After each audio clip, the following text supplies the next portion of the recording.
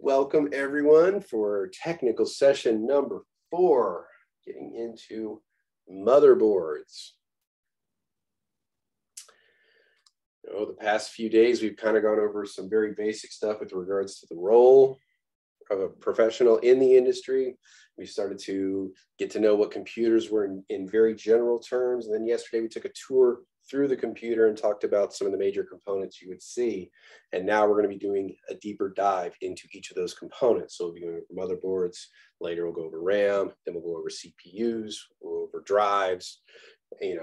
Every one of those things will have their own technical session associated with them so we can have a better understanding of what these components do. Throughout the course of this particular objective, we are going to explain the key role of a motherboard, what it is, what it does, what is its purpose. Be able to describe and identify the components and typical interfaces found on a motherboard. Loosely speaking, we're going to be looking at a motherboard like a map, get to understand its general geography, all the pieces on that motherboard, how to identify it, and over time, it will become second nature. When you look at a circuit board, you're like, oh, okay, this is what that is, this is what that is, and it will become very, very familiar to you. 3, identify required maintenance checks for a motherboard. 4, we're going to name the steps to installing a motherboard and using BIOS to configure a motherboard. We're going to identify common pitfalls when installing, common problems that come up with motherboards, including overheating and power problems, as well as start to describe how to solve some common problems that come up with motherboards.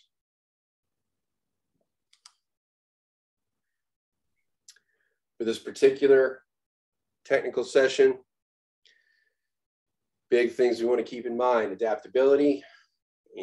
That's a big part of why we're here. We're trying to adapt to the current environment in which we are and make ourselves a little more bulletproof in our careers so that we can continue to progress. Also, we need to maintain persistence. Some of this stuff is not going to come easy. Some of this stuff is going to be almost a fight to learn, but we want to maintain our persistence, keep pushing through, keep trying, asking for help, working with our classmates. Maintain persistence. And even when you get into the work field, persistence is a great thing, because as an IT professional, you're kind of like, a detective in many ways. You're trying to root out what those common problems are, find ways to fix them. Sometimes there will be a predetermined path for you. Sometimes it will be something completely new, and you need to keep going until you've found that resolution. Sometimes it may be out of your skill set, and you have to hand it off to a higher tier for them to see if they can handle it. Here's a little, thing you can do to set yourself apart. Maintain persistence. If you had a problem you did not know how to solve, follow up with the tech who you handed it off with. Ask them what they did. Show that persistence, because if you can now figure out what they did and add that skill to your toolbox, you have now increased your value to the team. Every tool you have in your toolbox, every problem you know how to solve, increases your value to your team.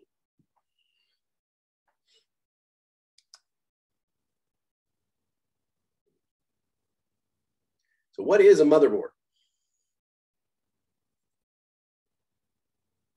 Well, motherboard, also known as a MOBO. Again, outside of this, I've never heard anybody call it that, but so they say. I guess it's what those young kids are using today with regards to terminology, but MOBO is an alternate term that they can use.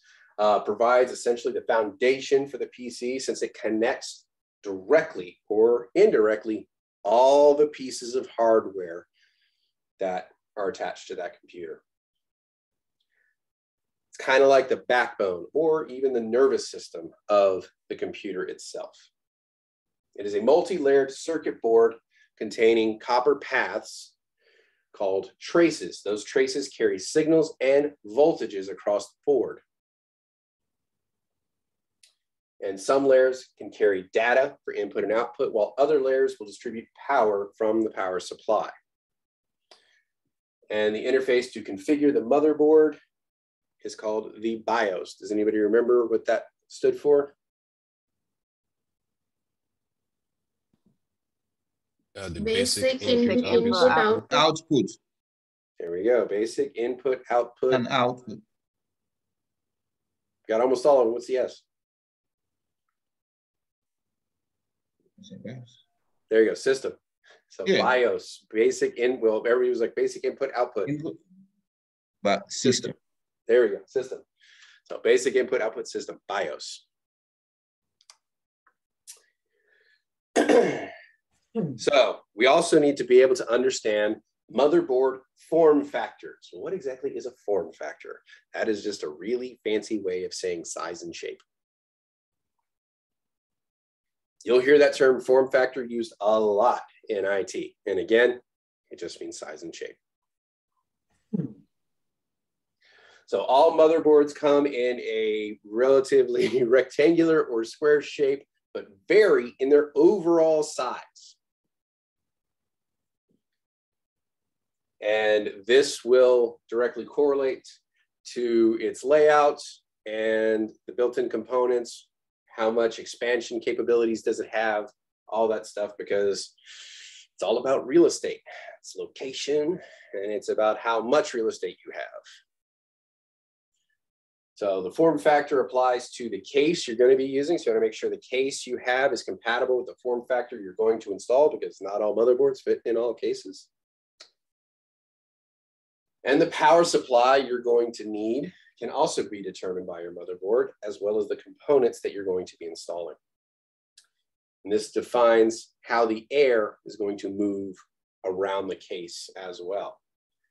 The three most popular form factors that you're going to see, there's also a wonderful picture of this in your book, where it kind of lays them all out next to each other. You have the ATX, the micro ATX, and the ITX.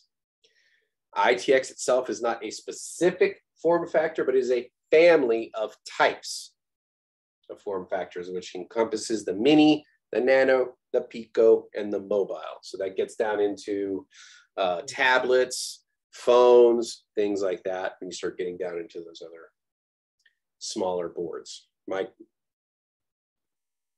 questions so far?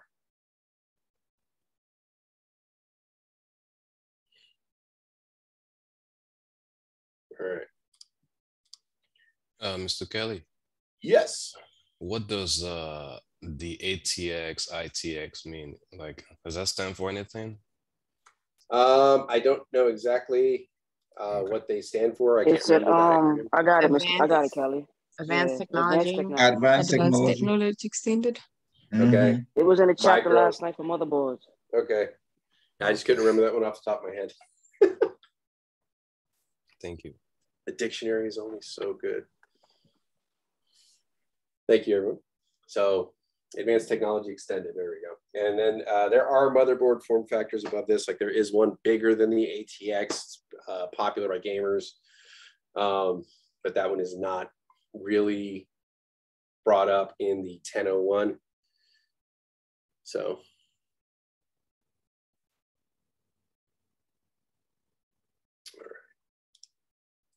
So here is the essentially quick pictures of them, and then kind of measurements of what each one is. So like the ATX is 12 by 9.6, micro 9.6 by 9.6. So the 12 is just a little bit bigger than a piece of paper. Micro ATX, you know, is more squarish, and then the mini is your 6.7 by 6.7. Do I need to know those measurements? Yes and no. It's kind of, you know, it's a kind of. Now, if you're looking at measurements and you see that it is more of a rectangular shape, you know that's an ATX. It's more square and a little, you know, almost the size of like one edge of a piece of paper. That's some, you know, your micro, and then your mini is, you know, gets smaller than that. So, I mean, you can use little tricks to help you remember it. Typically, when you get below the ATX, they tend to be more squarish. ATX itself tends to be more rectangular because they offer more expansion ports. All right. So what's going to determine what kind of motherboard are you going to use? Well, it depends. This is kind of a chicken and egg scenario. Are you starting with your motherboard, or do you already have a bunch of other stuff and you need to replace a motherboard?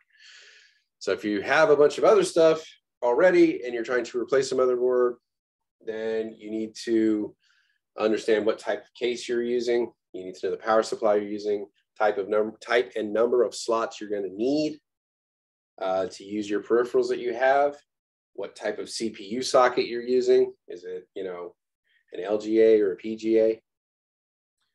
Type and number of memory modules you want to be able to add.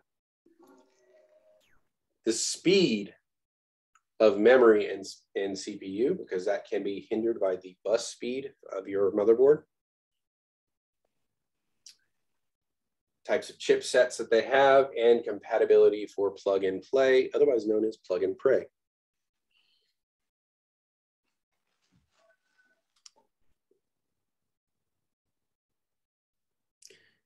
What's the question? Sorry, I didn't ask a question. Oh, LGA and PGA is for the types of chips. Ebony, we'll get into that when we talk about CPUs. That stands for land grid array and pin grid array. Those are two different types of form factors for CPU chips. All right, so expansion slots and sockets. So here's a good representation here of an LGA, which is what kind of chip?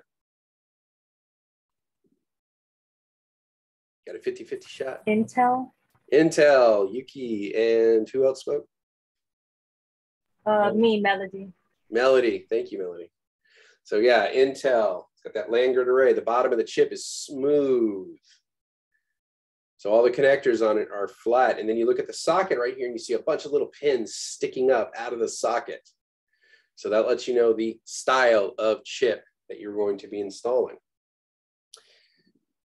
Then you have your RAM slots. They're going to be single or double inline memory modules. It's going to depend. Granted, you don't see many single inline memory modules nowadays. So most of them are double, probably mostly generation 3 or 4 at this point. But we will talk about that when we get into RAM this afternoon.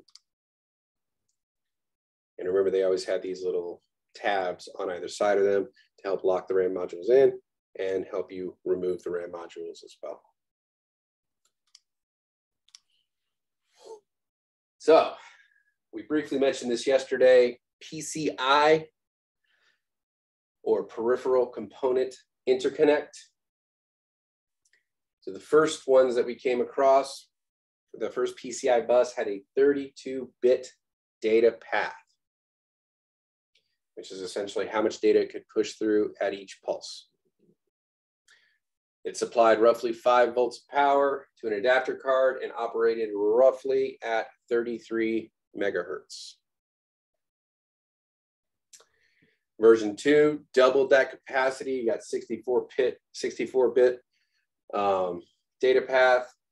And then the power consumption actually went down, 3.3 volts PCI slot, doubling the data throughput and lowering the amount of power required. So because a card can be damaged if it installed in the wrong voltage slot, they install notches in each generation, which we will show that here in a little bit. And the same works true for RAM. So that will distinguish between a 5 volt and a 3.3 volt slot. So they anticipated this could possibly be a problem and designed a way to try to help prevent it. So if you're trying to install a component and it rocks back and forth because it won't sit in there properly, it means there's probably a notch preventing it from seating, and it may mean that you have the wrong generation expansion card you're trying to install. So the conventional PCI, or the original PCI, is no longer evolving at all, and ended up with 4 types of slots. Essentially, you have a by 1, by 4, by 8, and I believe by 16. But we'll show those here in a little bit. And the original PCI can achieve bandwidths up to 133, 266, or 532 megabytes per second. Excuse me, big B bytes megabytes per second.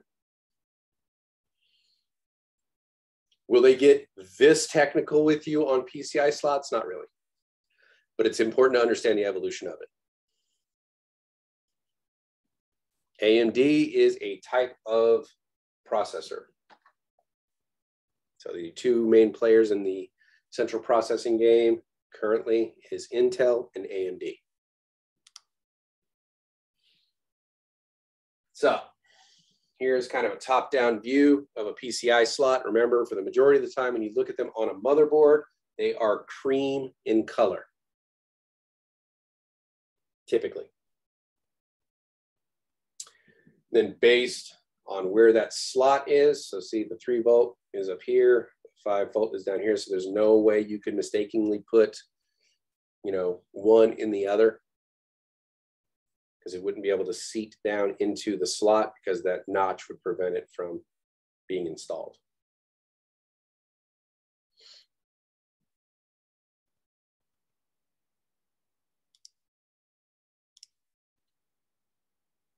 All right, then we get to PCI-X, which is Peripheral Component Interconnect Extended. This one typically offered a high-speed alternative to the PCI. It uses the 64-bit data path and has basically gone through up to 3 major revisions. This typically was seen in the server market, not necessarily in the personal computer market.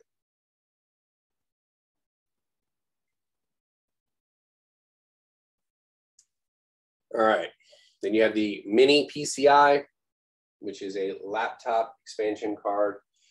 It offers up a very small, like significantly smaller version of the PCI slots, and they're essentially used in laptops, all-in-one computers, and they tend to work with small form factor motherboards.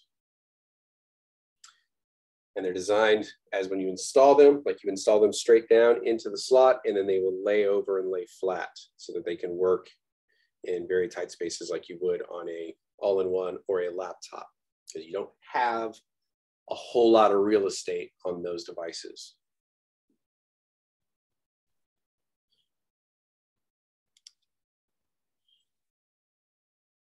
All right.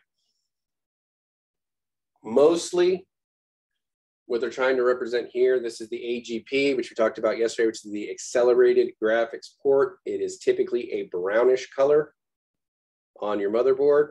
This is that bridging technology between the old PCI, which are these cream colored ones, and the PCIEs, which we will get into here in a bit, which are the more advanced versions of the PCI slots, much faster, can handle a lot more throughput.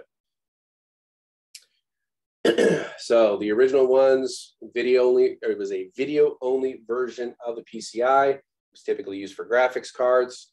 And unlike the PCI, which went through the South Bridge, which you'll understand what we're talking about when we say that here in a little bit, which has a slower connection to the CPU, the AGP was connected directly to the North Bridge, which is a much faster connection.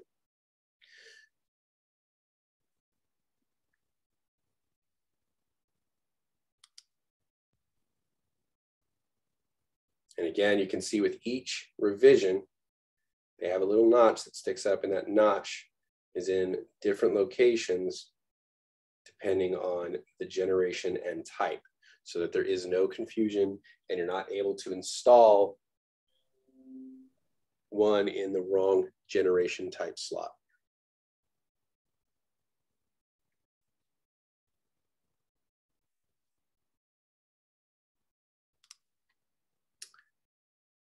All right, expansion slots and sockets. So we have the PCIe, which is the Peripheral Component Interconnect Express.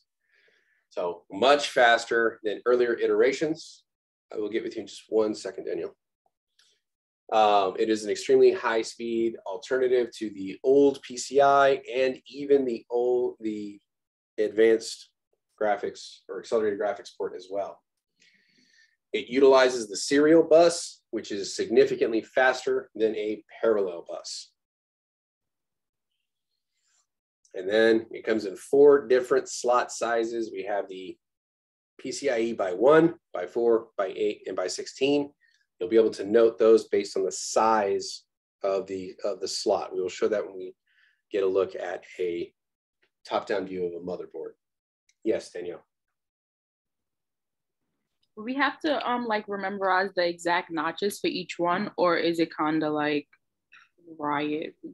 Wonderful question. The answer is no, you don't. Okay. You just need to understand that those notches are there for a reason.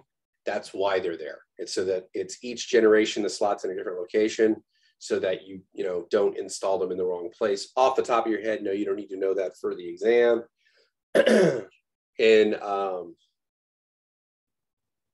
in the wild, or when you're working in the industry, over time you'll kind of get to know them. Like you'll pick up a RAM module.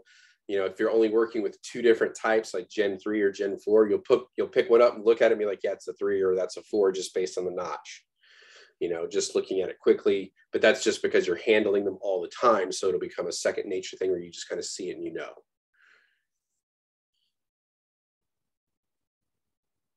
Yeah, Ebony had a question about whether you could buy the cards and stuff. Do you want to explain that?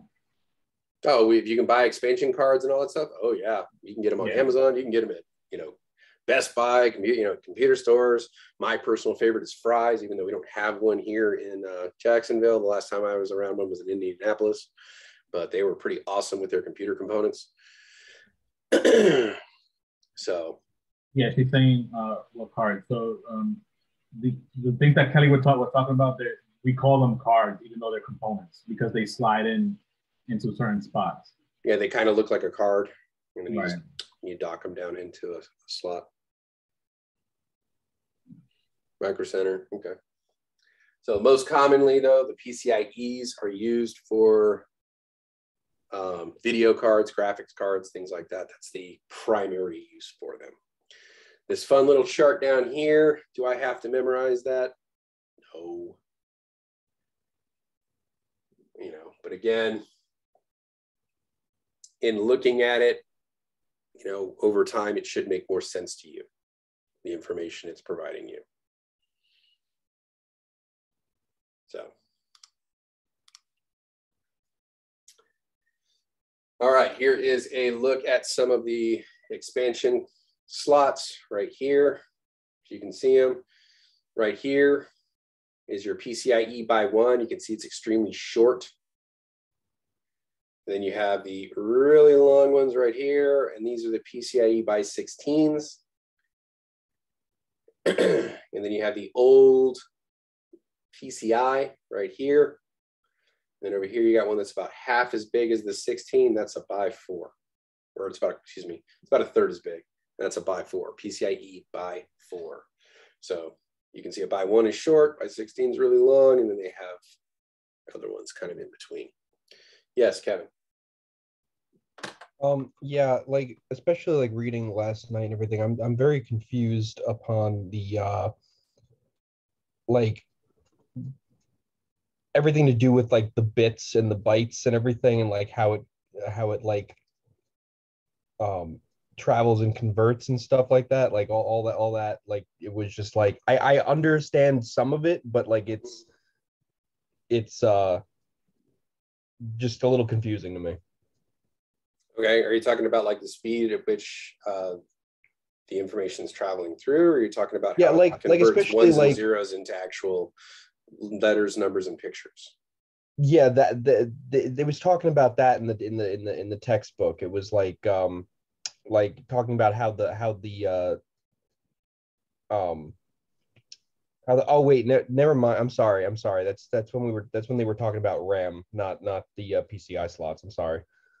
Okay, and we will talk about that, and the easiest way to kind of associate the RAM with the generations and the speeds is by using music. Like we have whole notes, half notes, quarter notes, and it makes a little more sense as to how the pulses are coming through. Okay. So, but we'll talk about that when we get to RAM. Yeah, sorry about that. I got confused with my parts. No worries. All right. So chipsets.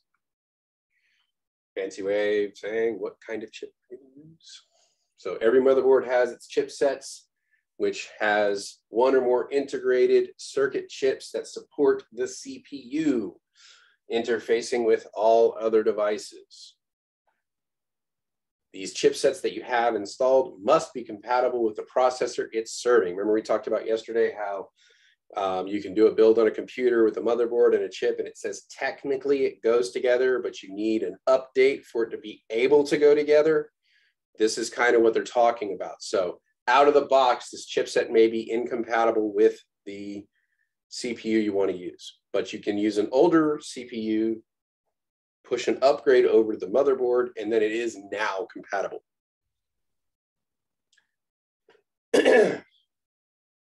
So the most common set of chips that we're going to be talking about is, the North Bridge and the South Bridge. Much like real estate in the real world, on a motherboard, it's location, location, location. North Bridge connects high-speed interfaces. So all the things that need really fast connections come through the North Bridge. So that's going to be your CPU, your RAM, your video cards, all that stuff passes right through the North Bridge. And it is located closest to the CPU. It's one of the easiest ways to identify it. It is the largest chipset. Remember we said that large heat sink that you see close to the CPU? That's almost always your North Bridge. That's what we were speaking of. Then you have the South Bridge, which connects your lower speed devices. This is going to be your external connectors. This is going to be like your external hard drives, USBs, expansion devices, the BIOS itself, because the BIOS doesn't operate really quickly. Your keyboard, your mouse, you're like, oh, don't we need really quick feedback on our keyboard? I don't care how fast you type, you are not going to overwhelm the South Bridge. I mean, we're talking milliseconds out of the North Bridge. So they are embedded within the motherboards themselves. They have their own heat sinks installed on them. And then the two major chipset manufacturers, when you're talking about CPUs, as we've mentioned before, that is your Intel, which is the LGA, and then you have AMD, which is your PGA. Currently, those are our two big manufacturers. We'll potentially have a third rising, but we'll see what the quality is like and cost and all that kind of fun stuff over the next few years.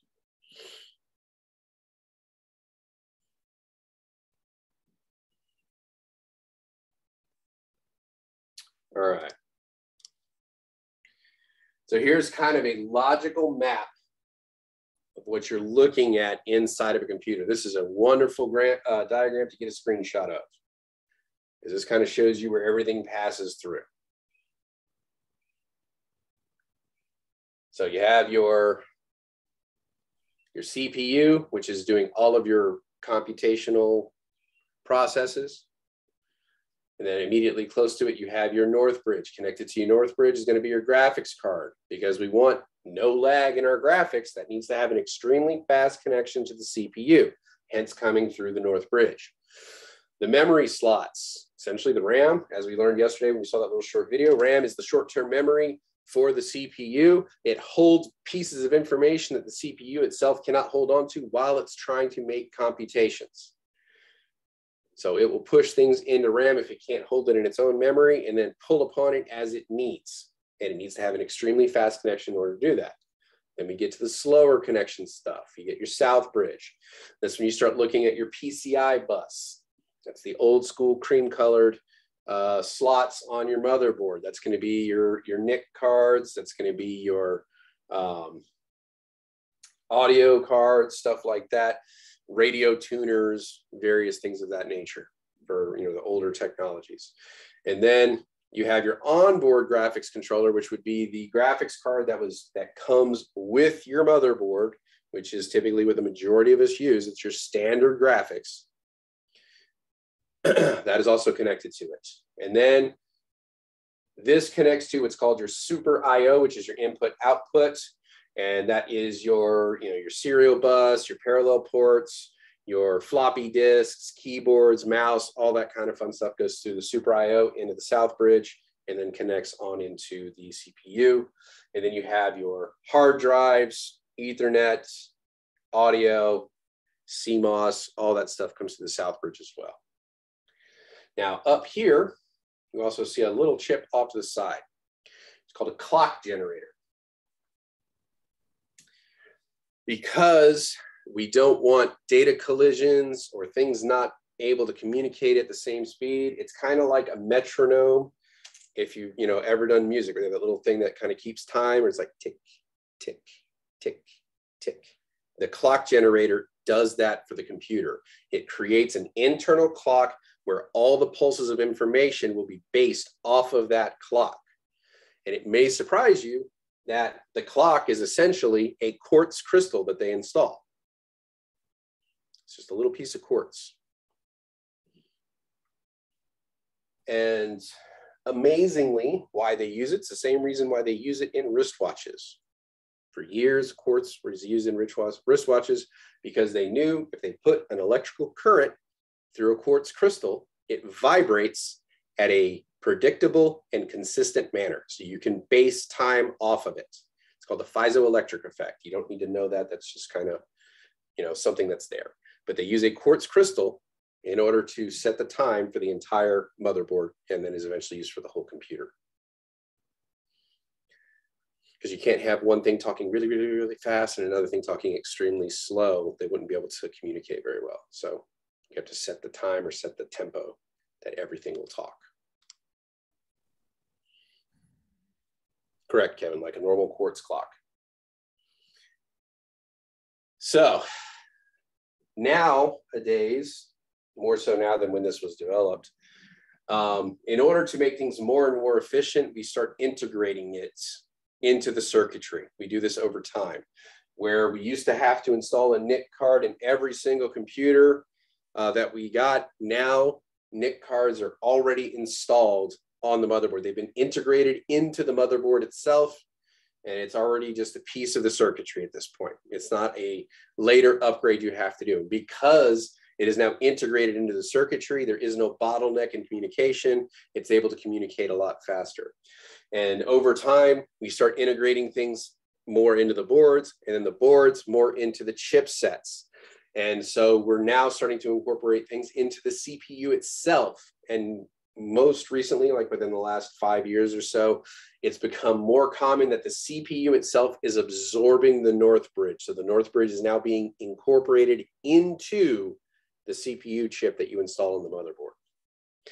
And then with that, the South Bridge is able to essentially move closer and have faster connections, and is almost becoming kind of like a North Bridge, but not really.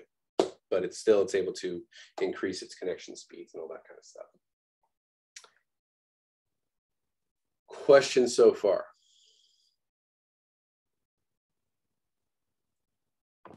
What is NIC card, sir? NIC means network interface card. That is what you use to talk to the network, the internet. Thank you, sir. Is NIC on the exam? Yes, repeatedly. Oh, yeah. You mean knowing the integration of moving things into the North Bridge and incorporating it, Yuki? Not so much on the exam, but it's just something that is kind of happening over time. It's kind of the evolution of the industry. Will they specifically ask you about it? I haven't seen a question about it. Interface, not internet. But that is a way you can remember it. So network internet card if you wish, but it is network interface card. It is a card used for interacting with the internet or the network.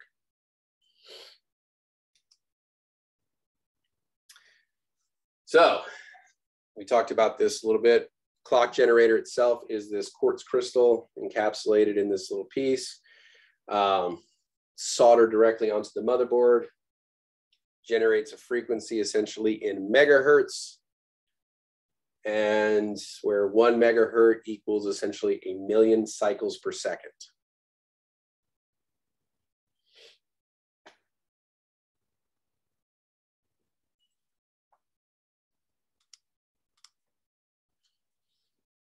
BIOS, or the basic input output services or system. It essentially serves three purposes. It essentially provides data and instructions code essentially so that the CPU can communicate and manage devices such as your keyboard, mouse, hard drive, memory monitor, anything that's hooked up to it.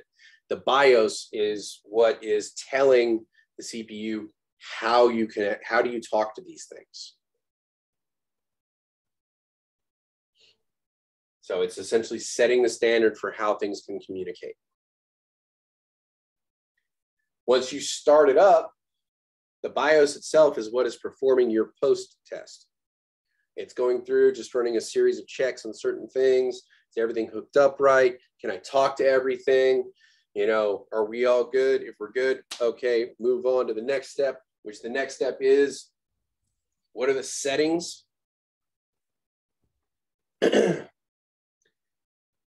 You know, like what time it is right now. You know, so date, time, ports, and then especially important, boot order. Where does it go to look for the operating system? We have to tell it to do that. So where am I going to look for the operating system that I'm going to run when I start the computer? If you don't have anything on there, you boot straight into BIOS because it doesn't know what to do, and you have to configure it and set it up. But you could sit there and tell it, hey, this is the order in which you will look for things when you're looking for an operating system. You may set it up to where it's going to look to the optical drive first, the DVD-ROM. If there's nothing in the DVD-ROM, after that, it's going to go looking at the USB ports. If there's nothing in the USB ports, okay, you're going to go look at hard drive 1. If there's nothing on hard drive 1, you could possibly set it up to go over the internet and look at a specific server for the operating system you use. A lot of organizations actually use that as their number one. And they use what are called thin clients. When the computers turn on, they basically only have a BIOS on there. The BIOS tells it, hey, we want you to go looking, you know, at this server. That is where your operating system is. And it goes and it boots from a remote server. So that is your boot order. All this is done in the BIOS. And as it is volatile memory where the settings are stored, if they lose power, all your settings get wiped out.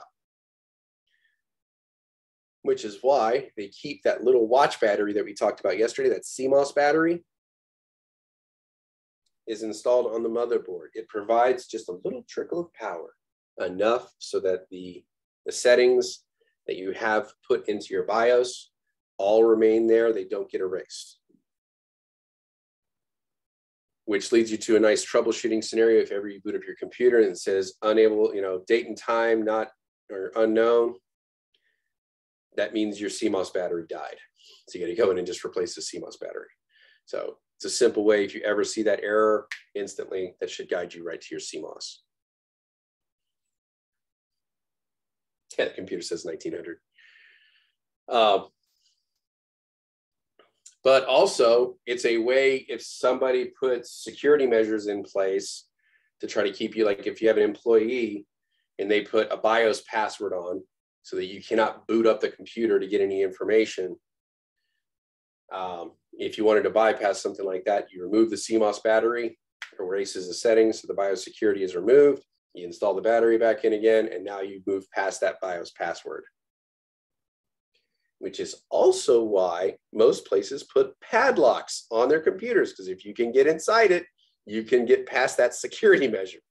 So we'll talk a little bit more about that a little bit later, but that is the main purpose of that battery itself. So here's what it looks like. It's like just a little watch battery. Sits in there, and you can just pop it out, put another one back in if you wish. The other way you can do it, I don't know if they have it on this picture, something called a jumper pin next to the RAM, where you like pull a pin out and you push it down in, and it does a reset on the CMOSs or on the BIOS as well. So, all right, BIOS, unfortunately, is a legacy technology, and legacy is just a really, really fancy way of saying old. And it is being replaced as we speak because it is unable to handle modern systems. It can't handle any drives larger than 2.2 terabytes, and we basically have shot way past that at this point. So we need something a little more robust. And Mr. Curry, I'm sorry. Yes. I'm sorry, before you go for that. Are you saying the CMOS battery, when you take it out from the motherboard, it's not going to affect the time and the No, it setting does of affect the the time. system? It does So affect now, the time in the system. It resets all of that stuff.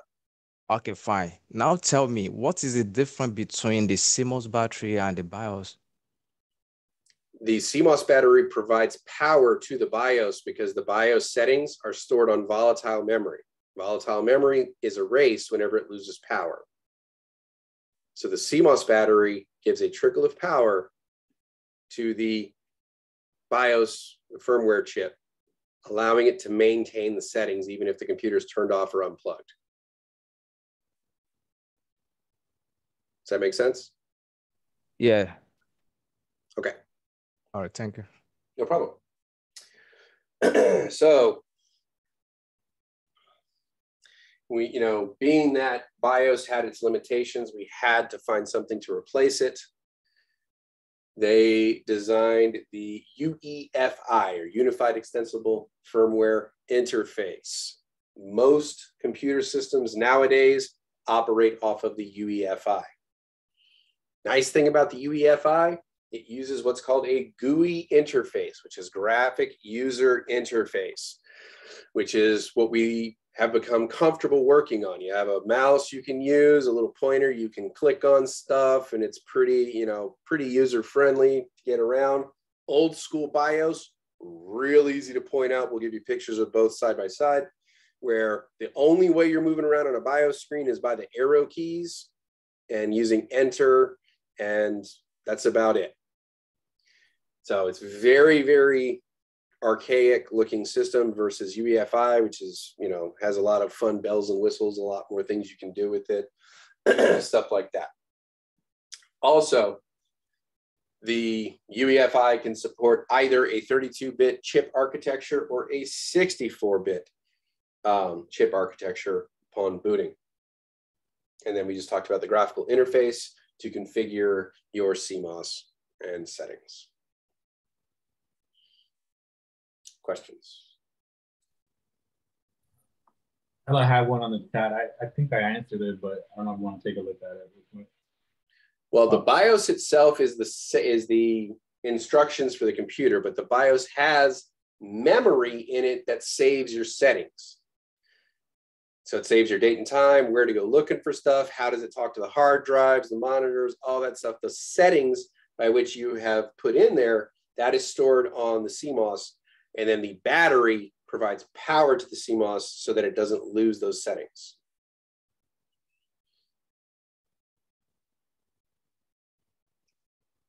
Does that make more sense? I'm getting some blank stares, so like thumbs up. Am I making it worse? Are you overwhelmed, underwhelmed, whelmed? All right. All right.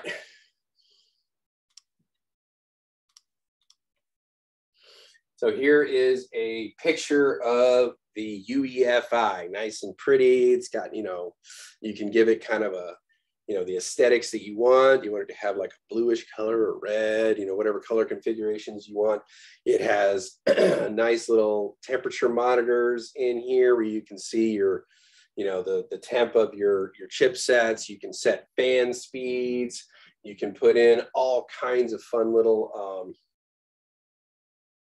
settings in here to do things at specific times. Like Alienware will have like a silent mode where it'll kill all your fans. Like if you're doing a presentation like I'm doing right now, so you don't have all the fans coming on and making it really loud and kind of annoying.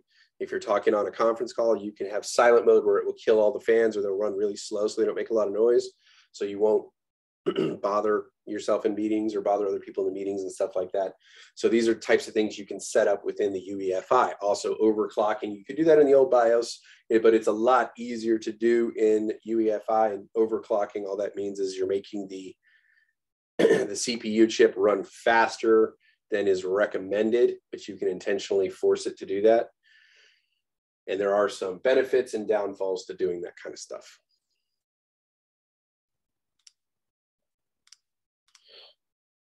All right. Some of the basic connectors you'll see on your motherboards, and you will come across these on a pretty regular basis. So up here, you've got different types of fan connectors. You see 2-pin, 3-pin, 4-pin. Up here, the most common you'll see is the 3 and the 4. And a question you'll hear come up all the time is, what do I do if I have a 4-pin connector here, but only 3 pins on my motherboard? What do I do? And the answer is, you just plug it in anyways. Because what it is that's the power button and then the on and off switch for the fan. The 4th pin is just fan speed. So the only thing that changes is, instead of your fan being able to adjust how fast it's turning, it's basically all the way on or all the way off. It's the only difference. So there is no adapter. You don't need to go out and buy another motherboard. You just plug it in and it still works. It's just not as, doesn't have as many bells and whistles, essentially. So that's on fan connectors. Then you have your Molex connector here, which is kind of a common one. Here is your main power supply. It's a pretty big plug on any motherboard, and it's typically notated as a 20 plus 4. And you can kind of make that out based on how it looks and what it is. They have 24 of them put together, and sometimes that 4-pin connector can disconnect from that connection and then plug in to be your CPU power. But this is also called the P1 connector, or your power 1 connection. Down here, right here, this is called an IDE or PATA connector, P-A-T-A.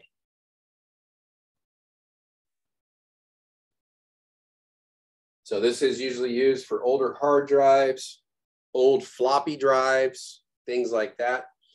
The cable that comes out of this is flat like a ribbon. We'll show you a picture of it, but it's very, very flat. It's not like a round little tiny cable. It's broad, wide, like a big fat ribbon that comes out. So it's kind of easy to identify. So you may hear it called an IDE connector, a PATA connector, P-A-T-A, or a floppy drive connector. Over here, you can kind of see it's supposed to be SATA. You have little banks that look like this. They have kind of like L-shaped connections.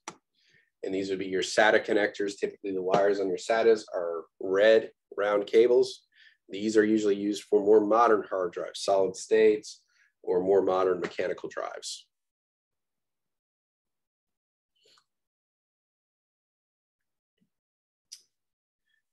And then you have your USB connectors. These are the old school USB 2.0s on the motherboard. They are notated. Let me see if I can erase what I just did real quick. Might be hard to see, but if you look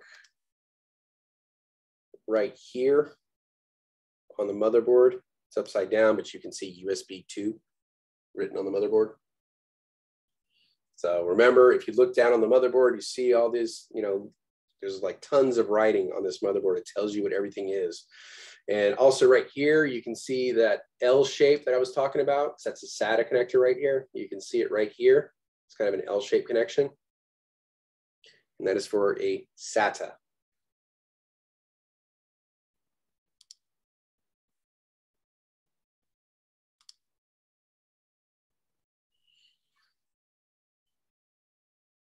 Make sense? Questions?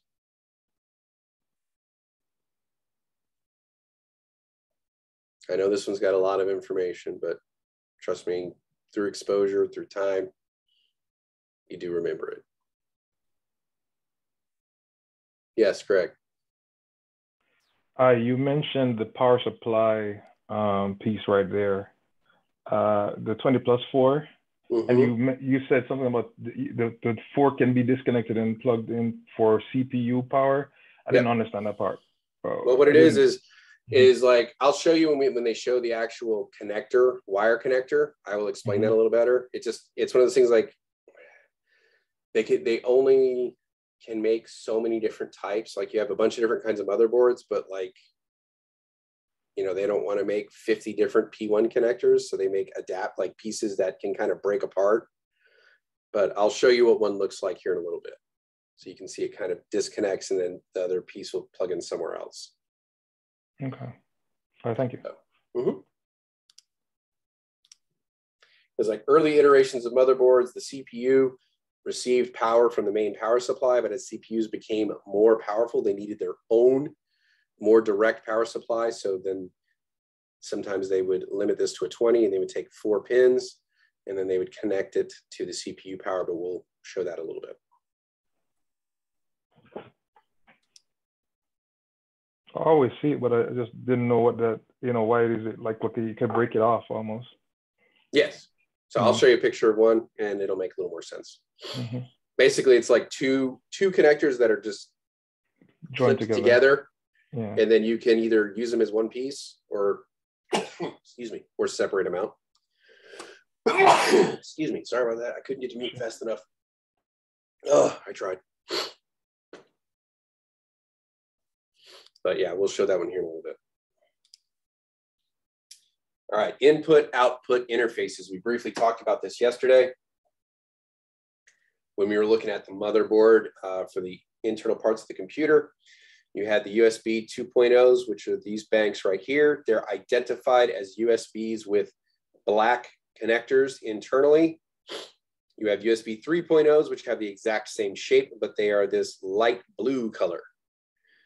So that is a quick way to identify, just upon looking at it, the difference between a generation 2 and a generation 3. You can plug in a generation 3 into a generation 2 and it may still work fine. It's likely not going to receive power and the throughput's not going to be as fast. You can put a generation 2 into a generation 3 and it will work just fine as well. You're just not getting full use out of the technology that you have. Then you have the display port. It's kind of, we're going to go over a whole session that's nothing but cables and connectors. But the display port is kind of flat on one side, if you see it right here. Then it goes over, and then the other side almost looks like an HDMI where it has that angled piece. So we'll talk about that stuff a little bit later as well. You have your HDMI port, which if hooked up a TV or something like that, you're pretty familiar with what that is. And then we have an older school DVI port. This is a DVI-I. And this was the replacement for the VGA cable, which is like a blue DB15. You'll know what that is here in a little bit. We'll show you like when we get to cables and connectors. So these are your display ports. You have your internet connector right here for your RJ45. And then as we talked about, you have your audio hookups here. And then you have the SP diff, which is fiber audio as well for that real crisp sound for your audio files out there. Did you have another question, Greg, or are you just kind of hanging out like that? I'm great. Thank you. Oh, sorry. Oh, my hand's up. All right. Just making sure. Thanks. All right. So I'm going to pause it right here. Okay. Now that we're back. So here is kind of our first real top-down view of a motherboard. Do we need to be familiar with the geography of a motherboard? Absolutely. Are we going to get lots of opportunities to work on the geography of the motherboard and learn more about it? Yes, absolutely. So, work our way around the board. We have our 20-pin connector, which is our main power supply right here. We have our RAM banks, which are kind of easily identified with these little tabs they have on either side, where we put our RAM modules. Here are those IDE connectors that we were talking about, where you could put in floppy drives, stuff like that, and they're either identified as IDE, PATA, or floppy drive connectors, depending on what information you're looking at. There's this big heat sink that's close to our CPU socket. So biggest heat sink next to that, we know that's identified as our north bridge with the heat sink sitting on top of it. And we have this brownish connector right here. This is our AGP. And then our PCI slots right here. There is no PCIe on this one. They have that cream color. Our south bridge is kind of lonely over here in the background. Coming around the front, we can identify that watch battery right here, that round flat battery, CMOS backup battery right there. And then we have our exterior connections, our audio, Ethernet, USB, Firewire. There is a serial or a modem connection right there, keyboard and mouse, printer. We have our CPU sockets, and then the fan as well, which is like the little, like 3 little pins that stick up out of the motherboard. So, because we want to be mean, we're going to go around and pick some lovely people. Get us started. Slight hint, cameras are off. My eyes are drawn. I got to go to the camera offs first. That's where I go.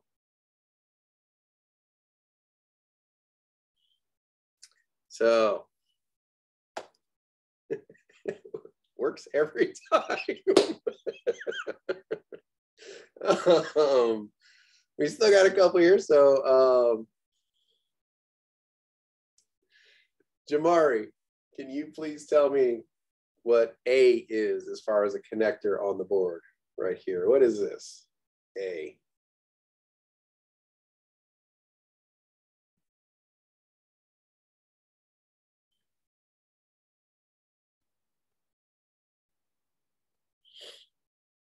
Jamari, you there?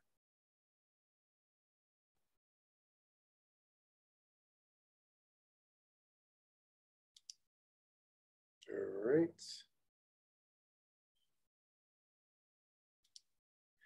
Other thing that happens is if your camera's off and I'm calling on you and you're not there. I heard you.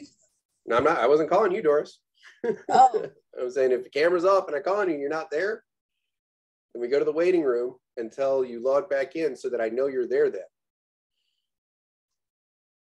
Because when you log back in, it gives me a ding and lets me know you're there. Okay, I'm back. Okay, I'm glad. Because that's part of us being here. So, Doris, can you give us what A is real quick?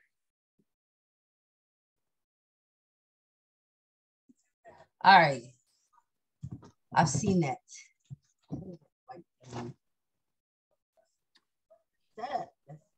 If you're struggling, please feel free to phone a friend. Well, no, we do allow that. I was hold on. No, I'm saying if it you know takes a minute, you're like I don't have it right now. Please feel free to phone a friend. Phone a friend? Oh, you mean ask somebody else? Yes. You can call on one of your classmates. Motherboard. Is that a what? Socket.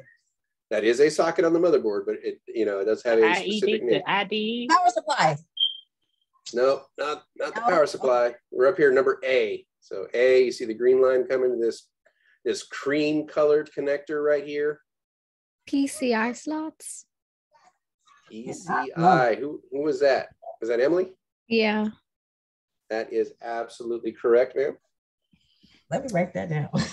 So PCI, right there. Very good. So right next to that, we have B, Bravo, right here. It's a little shorter cream colored piece right here. Let's go with D'ing. Could you please tell us what we got here?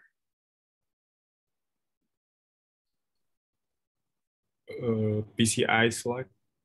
Okay, that is a PCI slot. There's a little bit more to it. If you want to take a guess, is look. So this is a PCI slot right here, pretty big. This is a littler one. So what would we say on The graphic card. It's not, well, not a graphics card. It's a PCI. PCI extension. Well, it's a PCI. PCI by one. By one. By one. Remember the length of it? You know, this is like right here. This is a by 16. And then the little, real short one, that's a by one. So it's a PCI by one. So, but we're getting close on them, and that's what we're wanting to see right about now, is just kind of getting close. Obviously, you know, it's progress, not perfection. So, so Kelly. Yes, who's speaking? You said B was a PCI by one? Yes, PCI by one. Like a PCI X1? Yes, correct. Okay, okay, got you. Thank you. Mm-hmm, absolutely. And if you download the Nearpod for today, you'll have this wonderful map to practice on as you go, if you wish to get more practice working with it. All right, C. Kelly, I have a question real quick. If that's PCI by one, right? What's the regular PCI? By 16. 16, okay, thank Mm-hmm. you.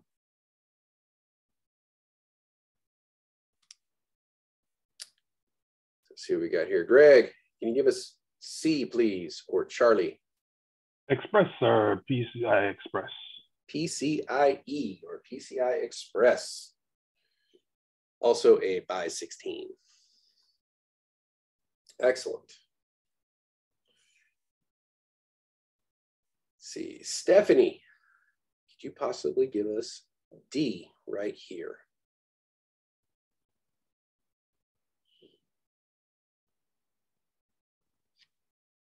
Remember, don't be worried about getting it wrong. This is part of why we're here.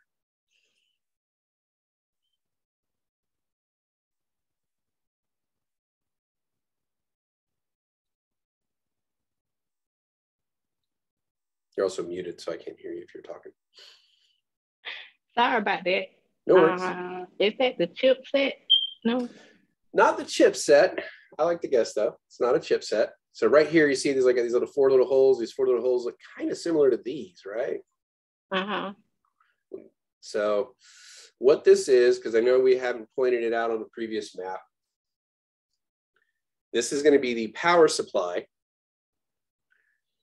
for the CPU because it's closest to it. Okay. So remember we were talking, Greg, about that 20+4 where we said we would have the 20 and then the 4-pin would disconnect and connect somewhere else. Here's where that 4-pin connection goes. You say the power supply for the CPU? Power supply for the CPU. Or you could just, quick and easy, just CPU power.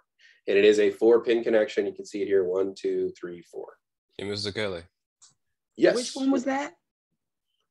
That was D as in Delta, right here. So my question is, if the power supply is D, what is G? That's also a power supply pin too, Well, right? D is the power supply to the CPU only. Okay. So it only is providing power to the CPU. I got you. So is it like, is it still a power connector? Yes, it is still a power connector. Okay, because that's what I was about to say, but I put that on there. So that's how. Yeah, it absolutely is a power connector, but it is the CPU power.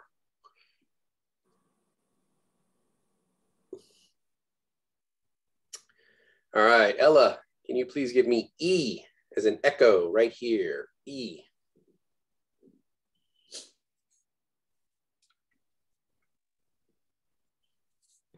Big square thing right here.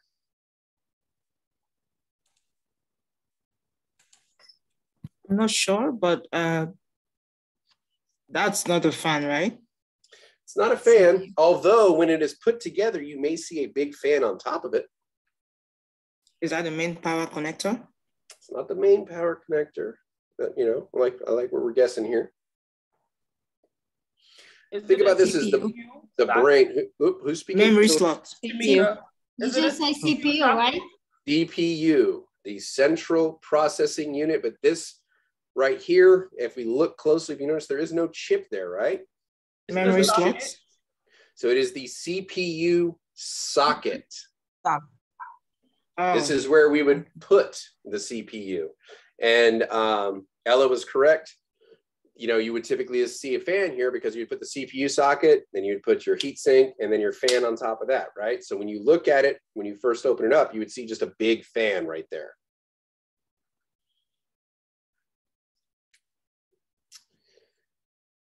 So E, that would be our CPU socket. All righty. D, can you please tell us what F is? F as in Foxtrot, these yellow and red things right here.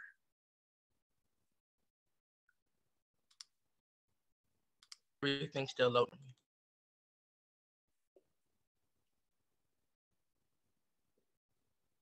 So F as in Foxtrot, these yellow and red things right here.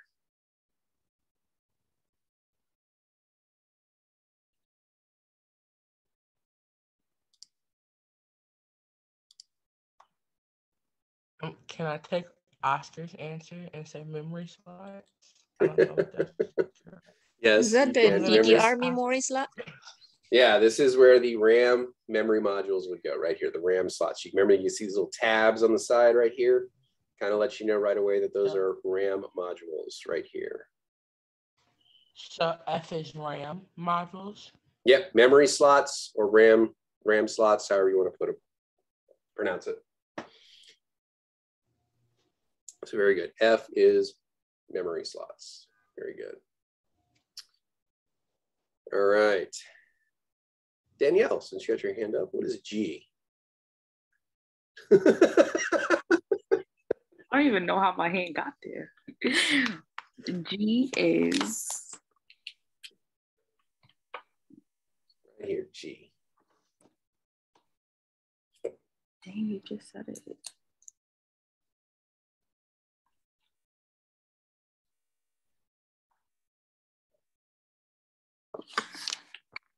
Power supply.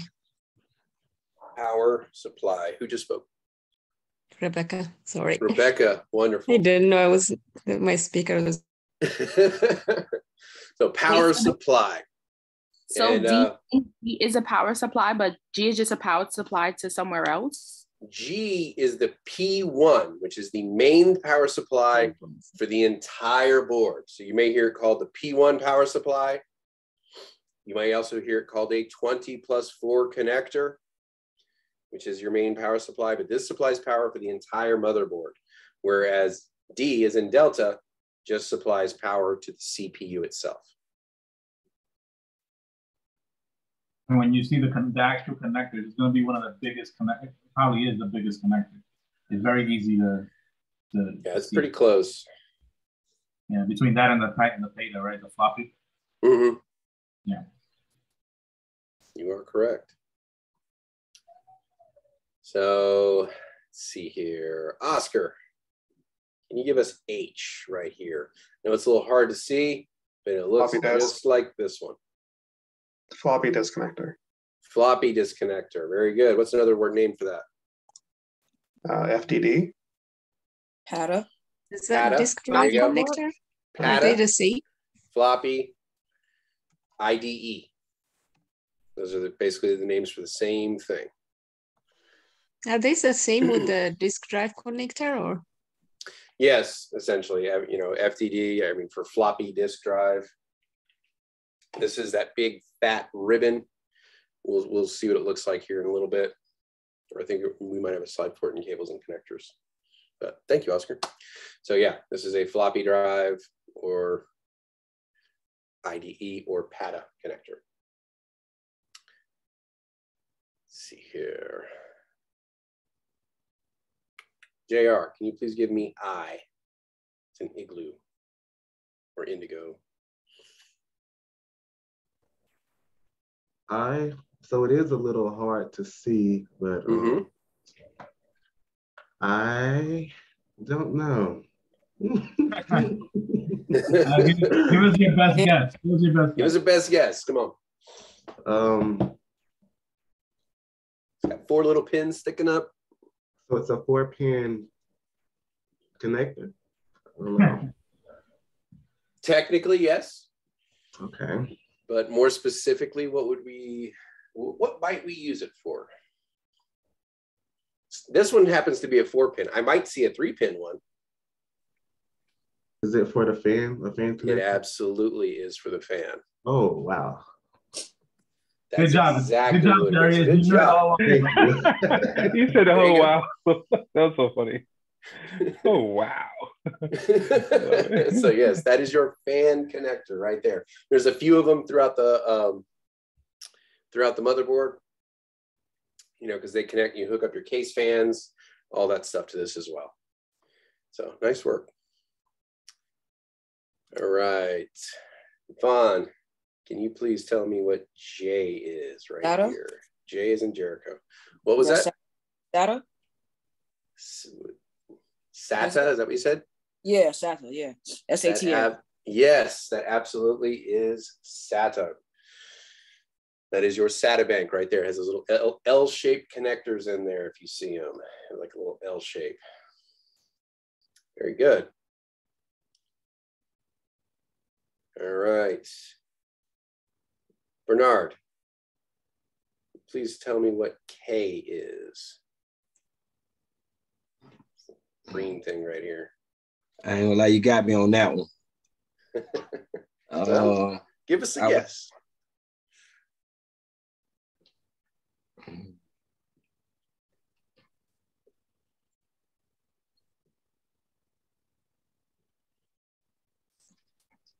I know this is the first time y'all are seeing this, so we're not expecting perfection.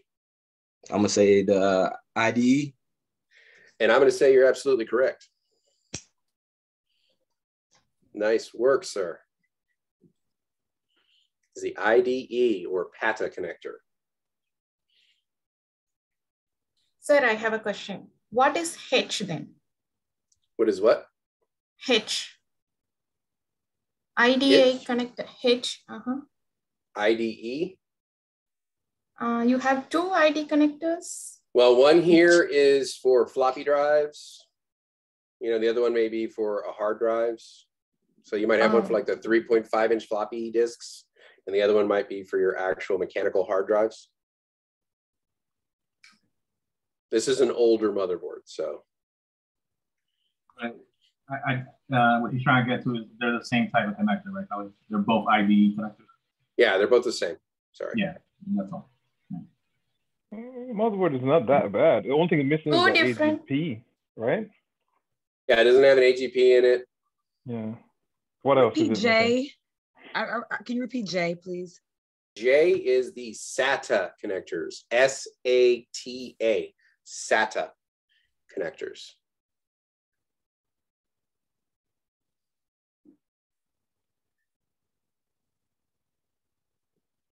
Sir, I'm not clear with the ID connectors. Could you please explain one more time? So IDE connectors, there's 2 of them, H and K are IDE connectors, or PATA, P-A-T-A, Papa, Alpha, Tango, Alpha. And they can be used for like the old little plastic, was it 3 1/4-inch floppy disks that you would use to, you know, put documents and stuff on back in the late 90s, early 2000s. Or it could be used for old mechanical hard drives, older mechanical hard drives and stuff like that can use it as well. And they just have the connectors on it are these pretty wide connection. And then the cables are going to be very, very fat, thin, like a ribbon, not thin and round like a normal cable. But we will show that in a little bit, what they look like. Still, we will have the floppy connectors still in the new computers. Some do, some don't. It depends on your motherboard. So it's one of those things like if you have a floppy drive and you wish to continue to have one, you can look for this connector, or you might be able to find more recent floppies that'll have like a USB connector, and you can go about it that way. Okay, sir. Okay. Mm-hmm. So if we have a floppy drive, then we will be having this connector. That's what you are meaning, right? If your motherboard supports floppy drives, then your motherboard will have. Okay, sir. Okay, thank you. All right, we only got 3 left. Let's see here.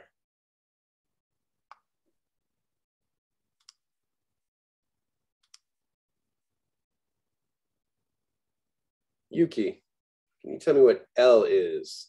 L as in Larry, right here. System panel connectors. Yes, that is your front panel connectors, how you connect the motherboard to the case that you put it in. Hey, So Kelly, sorry, Ebony wants to try one when you get a chance. Okay.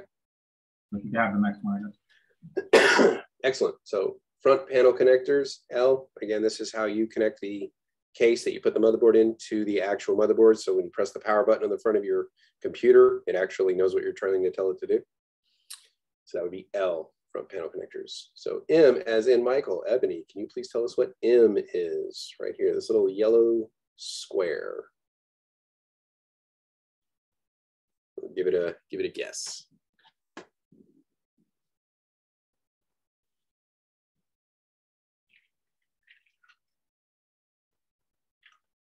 Give her a second, she's gonna type it. No worries.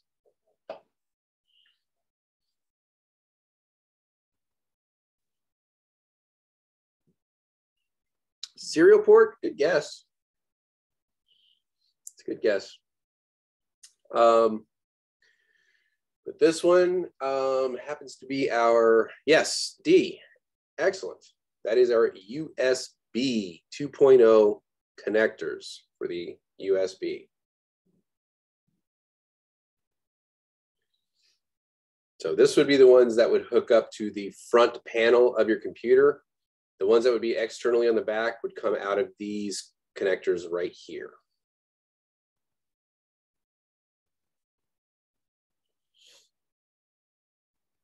Right, what's that on Mark 1? Oh, sorry. I was just curious. In the same line, above that, after you skip that IDE, the white one on top, what is that? Up here? Is that another? Yeah, that one right here. That I believe that might be USB 3.0. Oh, okay. Okay, that makes sense. If I remember correctly. I have been known to be wrong before. But based off this, I think it is USB 3.0. Okay, thanks. All right, let's see here. Last one. Chevy, can you tell us what N as in Nancy is? Okay. N. Little round thing right here. It is it's a battery, right? I would agree with you. Yes, yes, that is a battery.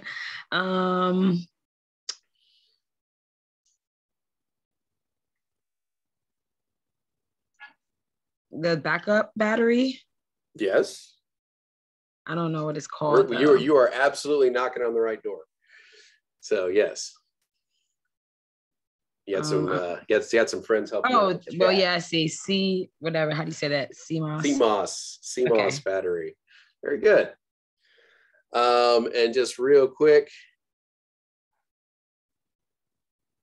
I don't know if it's called headquarters, but it is a USB port or connector. So A, B, and C. D, A is your older PCI connector. B is what's called a PCI by 1, so it looks like PCI X1. That would be B as in Bravo. C as in Charlie is your PCIe, which is PCI Express. So nice work, everyone. Mr. Kelly? Yes. What is the SAT used for? Like, what does it stand for? The what? The SAT. Oh, SATA? SATA, yeah. Yeah, SATA, that's usually for more modern hard drives, like your solid state drives, optical drives, DVD, Blu-ray, things like that are typically connected through SATA connections. Could you say I one more time? I think I might have gotten I mixed up with something. I is a case fan connector. Okay. All right. Thank you. It's a 4-pin case fan. Someone help out Stephanie. What was F? What was F, guys? F. Foxtrot. Oh yeah, that's right. Okay. There we go. Memory slots. Don't worry, you'll get plenty of practice on this. In fact, if you download the Nearpod student paste, you'll have this where you can practice on your own if you wish. I do encourage it because you may see something that looks exactly like this on the 1001. Professor Kelly. Yes. Very similar. Very similar. Would you mind, if it's not a lot, just go into all of them real quick? Just A, what it is, B, C. Like, I know we'll see it again. Just sure. If you don't mind. Absolutely. Oh, where is it? They didn't have it. So real quick, A, PCI connector right here. PCI, cream colored, bold connector. B, PCI by 1. C, long blue one here is your PCI Express. D is in Delta, that is your CPU power supply. E, as we do not see a chip in here, this is a CPU socket.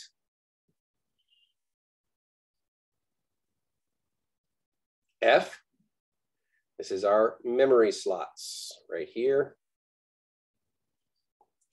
G is our P1 power supply, which supplies power for the entire motherboard. H and K are IDE or floppy drive or PATA connectors, however they choose to call them at that point. G is the P, as in Papa, P1 power supply. It's your primary power supply for your motherboard. I is your 4-pin fan connector. J is your SATA bank. Just for hard drives, optical drives, things of that nature. L is your front panel connectors to attach the motherboard to the case fan or to the case so that they can communicate. M is your USB connectors.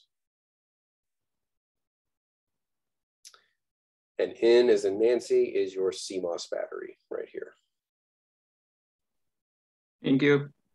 No problem. And hold on.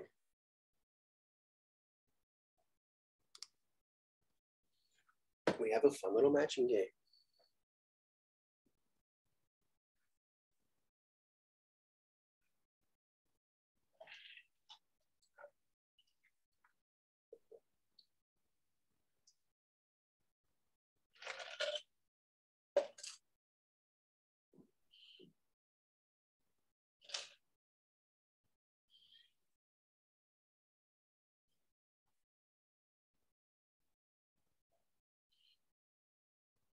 Pause the recording.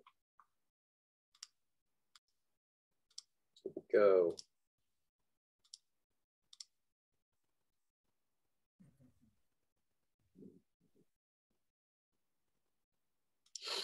Here we go. So, maintenance on a motherboard in general. We mentioned some of this yesterday. Sorry, let me take a little quick sip of a drink real quick because my throat.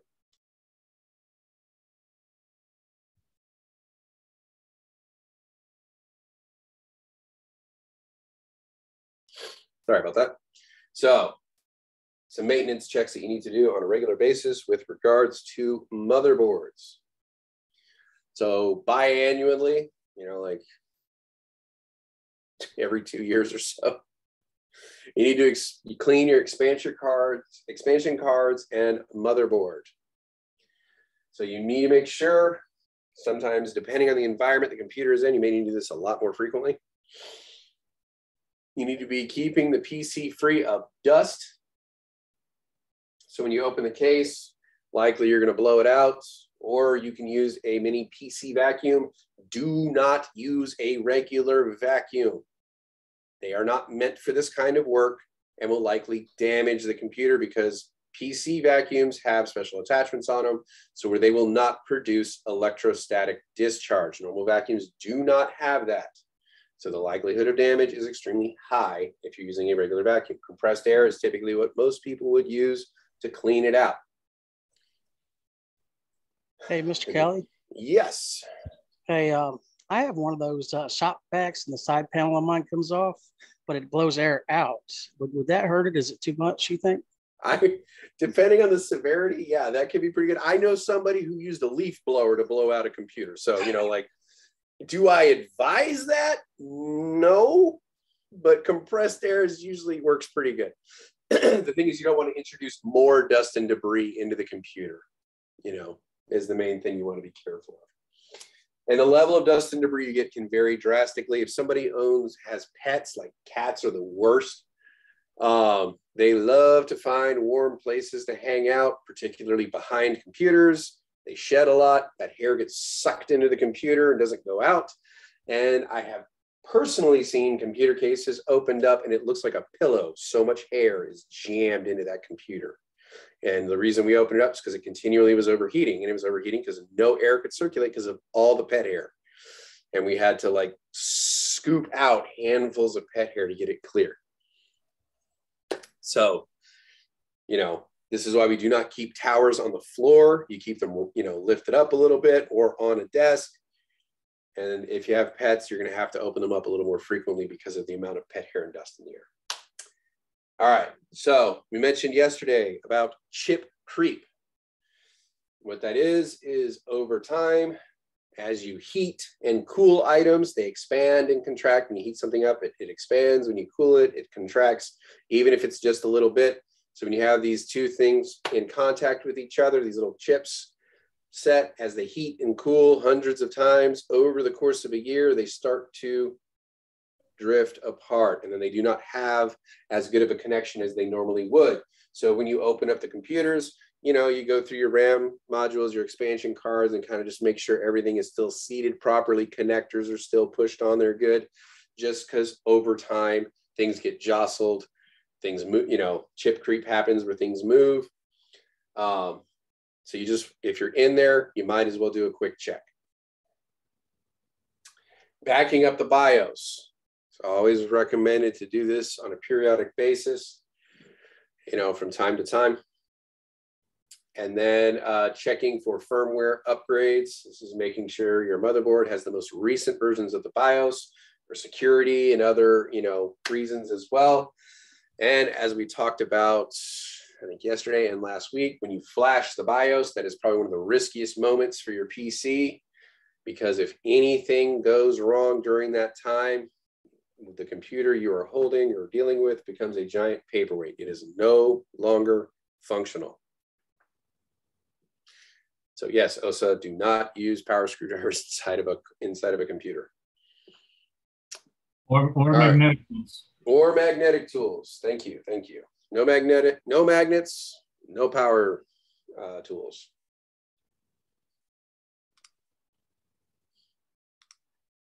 All right. So trying to decide what kind of motherboard you want to use, you want to do a little bit of research. Make sure that if you're replacing the motherboard, that the motherboard is the, you know, the cause of your problem, for one. Or if you're just doing an upgrade, make sure you do research that it is compatible with the components you have and the case you're using. More often than not, you likely will not be replacing motherboards because the time invested in swapping out a motherboard and the cost a lot of times it's just cheaper to buy a new PC, especially when you're talking about office PCs like thin clients and stuff like that, where they're significantly less expensive than like a big gaming computer or something along those lines. So researching the type of the motherboard typically includes reading documentation, verifying the form factor or shape and size, checking the CPU socket and chipset to make sure that the power supply requirements you have already matches what is needed and it's compatible with whatever chip you've purchased or already own. Determine the cost over features and buying from a reputable dealer, especially if you're buying for the company. Some companies will only deal with specific people with regards to buying any kind of equipment. Sometimes they will only purchase directly from the manufacturer. In cybersecurity, they call this a secure foundry. You do not buy secondhand parts because you don't know what's been done. So people can put nasty software, you know, on some of these things and bypass your security if you're buying secondhand or refurbished. So they use what's called a secure foundry method to only purchase from specific reputable dealers that have already been vetted or directly from the manufacturer themselves. You want to make sure the motherboard you get has the number of bus slots and or other connectors and ports that fits the needs that you're trying to fill. You don't want to go way over what you normally are going to use, but you also want to make sure you have at least what you need to function. Unfortunately, for many of us, IT does not have an unlimited budget. You typically are operating on a very limited budget. So you need to be cautious about the things you're purchasing and don't gold plate things is what we say. So like if you need, you know, 1 or 2 bells and whistles, you don't buy something with 100, you know, because you're spending way more than you need to. You're getting functionality that's not even needed. And you're probably way overspending what you should for those items, which means you're going to have to cut back in other areas. So we don't gold plate things. We only do or get what we need to perform the tasks that we are assigned. So here are some of the steps to installing a motherboard. They may look familiar to what we did yesterday, many of them. So first, you want to confirm the right board or correct board has been selected. Remove the components, then remove your old board. Install the I/O metal plate if there is one needed. Mount the board in the tower. Install the processor, CPU fan, all that fun stuff. Install your RAM. Attach all components. Once that's done, you can close it, attach your cables, switches, all that stuff. Install your PCI cards, attach your monitor, keyboard, all that fun stuff, and then turn it on and pray. So after this, we're going to go in and configure our BIOS. I know what you're thinking. You're all sitting there going, hey, is there like a lab or something we can do where we can practice working with the BIOS and all that fun stuff? You're absolutely in luck. Test Out has labs where we can go in and practice working on the settings in the BIOS. So I know you guys might have been worried about that. So we got you covered. Multiple. So do multiple labs. Yes, multiple labs. So once you've turned it on for the first time, you're going to hit your BIOS. You're going to be able to check your date and time. You're going to be able to disable abbreviated post if you wish.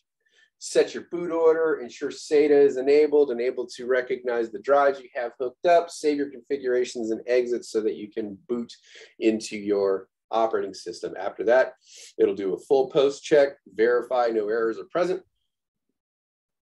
If you're running a Windows system, it'll start verifying no errors are present. Then it'll install motherboard, expansion cards, and all other drivers as needed. Reboot the system as needed to make sure adjustments in the operating system or BIOS. So basic settings for configuring BIOS. We will get into that in a little more detail as we go. And yes, there is live practice you can do in your simulators in Test Up. I think you may have some assigned for today. So here's some things that you can update in your BIOS settings. You can do the firmware upgrading, which is called flashing the BIOS, as we have mentioned before. Component information on your RAM and your CPU. You can check the stats on that stuff as you go in here. Make sure it's able to recognize it. It has a form of built-in diagnostics. And then here is some stuff you can configure, as we talked about, boot sequence, take time, clock speed, all that kind of fun stuff. And then on the other aspect of it, you can monitor stuff like your temperature, your fan speeds, your voltages, your clock, intrusion detection. You know, has the case been opened? And your bus speed.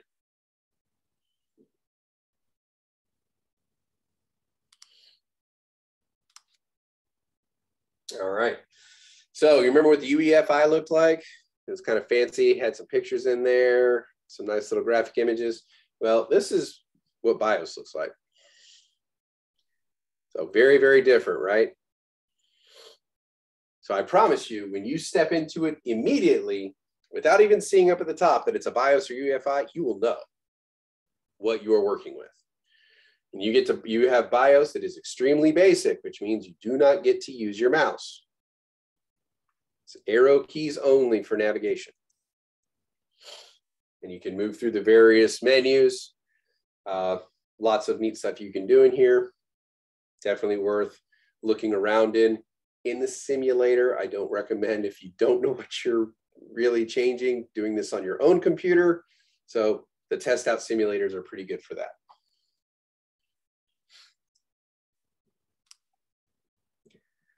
All right, so common pitfalls when installing your motherboard. Safety first. Always make sure we got that ESD bracelet, or stand on an ESD mat in order to neutralize that charge between us and what we are working on, so we can limit the possibility of electrostatic discharge. Typically, don't wear jewelry. If you have jewelry on your hands, you want to wear ESD gloves over that, that's fine. Any dangling jewelry like bracelets or bangles or any kind of stuff like that, make sure you remove that before you work, because they can create unintended connections between components, causing them to short out or be damaged. Make sure you tie back long hair, especially if it's low humidity. You can get ESD through the hair as well, through your hair. And then always be sure when you are transporting a board, be it, you know, removing it or installing it or what have you, hold the board from its edges. Do not hold the board from underneath, because they have a bunch of solders on there. Those solders can be sharp and cut you. So in order to avoid that, just hold it by the edges. That's how it's meant to be carried. As we briefly mentioned in the previous slide, never use tools that are magnetized. You can damage chips with that. Take care when tightening screws. You know, this thing is not getting shot into space. We don't need to crank it down really hard. You know, it's like finger tight, quarter turn. That's about all you need. So also be sure all screws are secured. You don't want some that are, you know, missing, rattling around in there.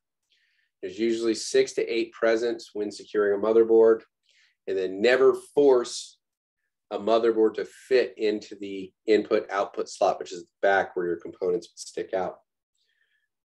If it doesn't fit at all, it means you might have selected the wrong motherboard for the case that you have. Although they may have adapter plates to make it so that you can make it work. So you may need to do a little extra research. And also remember, it's not always a straight in and out when you're putting the motherboard in. Sometimes you have to kind of tilt and, you know, maneuver it to get it in, but we never ever bend the board, because that can damage it pretty quickly.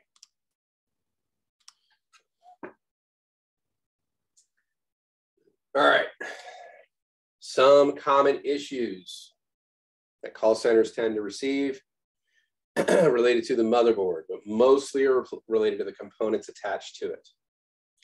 One could be an electrical or burning smell.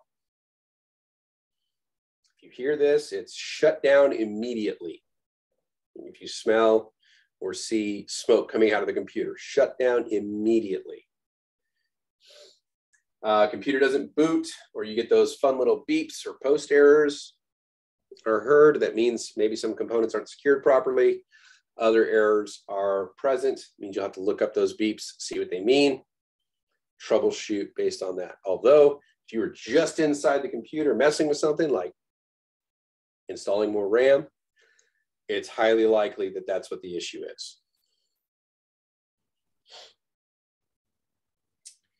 If you cannot log in using a BIOS password, it means somebody before you went in and put a BIOS password in place. It means you may not be able to boot into the actual system. It means you need to likely pop the CMOS battery so that it will reset the BIOS settings, and then you can get into the system after that. That does not bypass if somebody has a password or whatever for Windows and they're not able to get into that. This just gets you past the BIOS booting system. Buttons on the front panel are not working. Probably means your front panel connectors were not hooked up properly if you just put everything together. So you need to go in, check your schematics, recheck your front panel connectors. I know you're asking, do we have a lab where we deal with this? Yes, yes we do. Motherboard lights up, it won't power on. And then lastly, hardware not recognized by BIOS.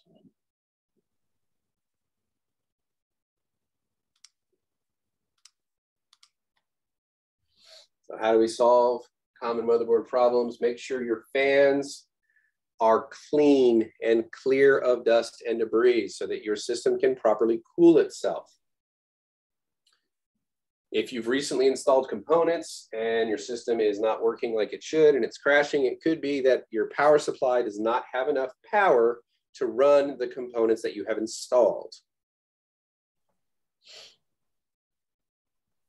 Sometimes we install incorrect components that are not compatible with the systems with which we are using. So we need to make sure that we verify this if we're having issues. Post beeps, more often than not, make sure your RAM is seated properly if you just opened the computer. That one is a really big one. Happens all the time. Components not inserted into the right ports or slots. And some case buttons are connected incorrectly with the front panel connectors. We talked about this. Excuse me. Make sure you're verifying your hardware compatibility if it's not able to recognize hard drives in the BIOS. And if you get a short circuit or a busted or swollen capacitor, your only recourse at that point is to replace the board. Remember the capacitors, those things look like batteries soldered down onto the board. You see one of those swollen up like a balloon or cracked and busted open, the board it's on is toast at that point. It needs to be replaced.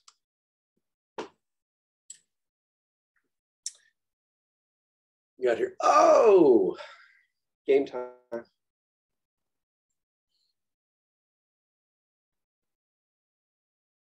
See here, Carnival's new. Let's go with the Carnival.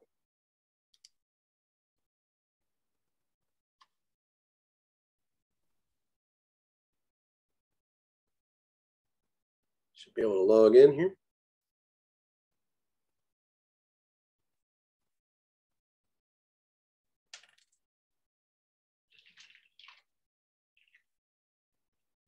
We didn't have this. You what? We didn't have these avatars. I know, that's what I'm saying. This is all new. They did an update, apparently. I think you guys had the Halloween ones, right? Or was it Christmas? Might have been Christmas. We had the Christmas ones. Yeah. We didn't even have this. This wasn't even an option for us. So yeah, we it's one of your boring quizzes. Back in my day stories. I know, back in my day, a year and a half ago.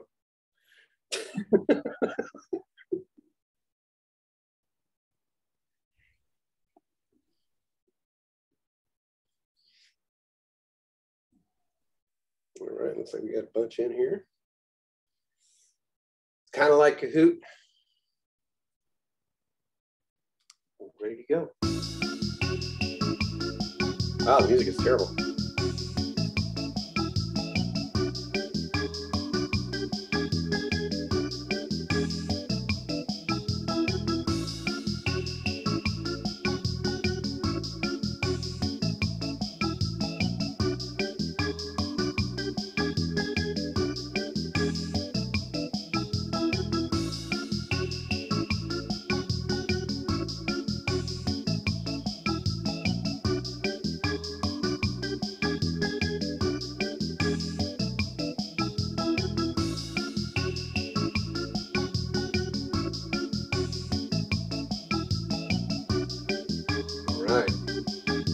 How should the motherboard be handled?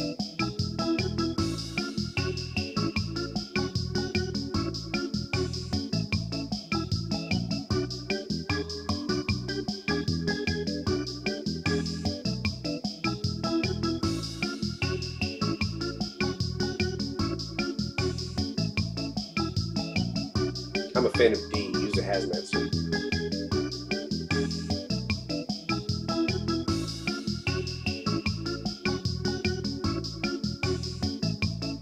You hold it by the edges.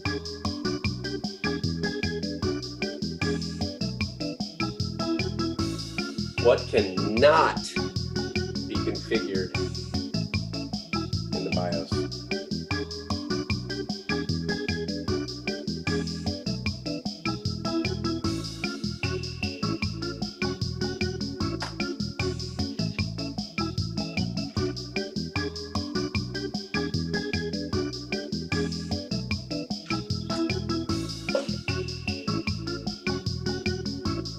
Operating system version. They can tell us where to look for it, but not where, what version we use.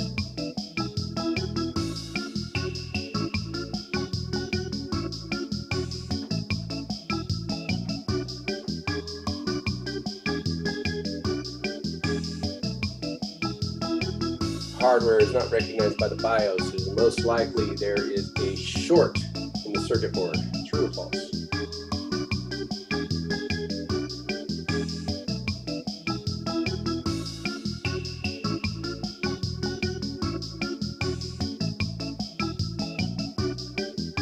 False. It just means it's incorrectly configured for that hardware.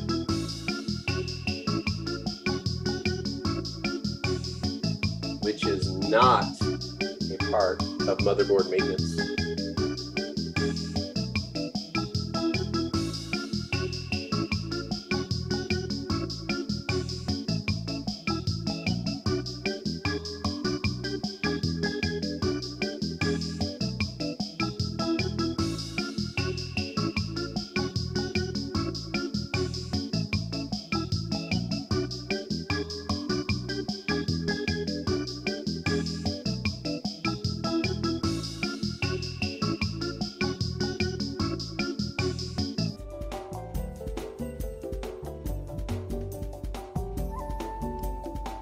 All right, Oscar, Melody, Yuki. Nice work. Vaughn and Joyce rounding out the top 5.